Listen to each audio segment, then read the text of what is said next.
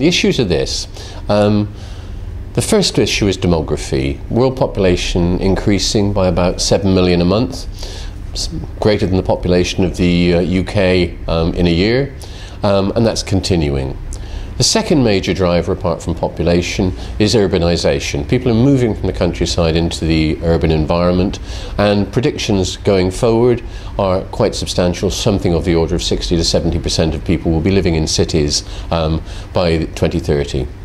The third one, which is actually really rather important, is the fact that to a good extent the world is getting a little bit richer.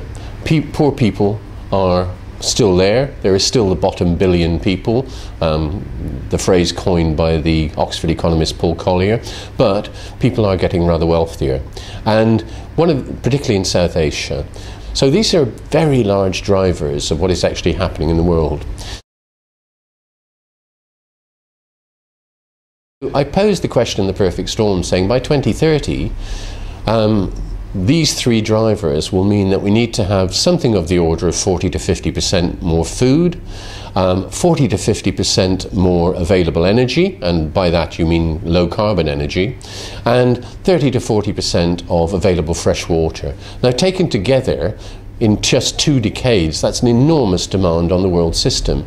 And at the same time, we're going to have to think about ways that we mitigate and adapt to climate change. And that is why I called it a perfect storm, because within just 2 decades, these three external drivers will mean we have to find more food, more water, more energy, and at the same time mitigate and adapt to climate change.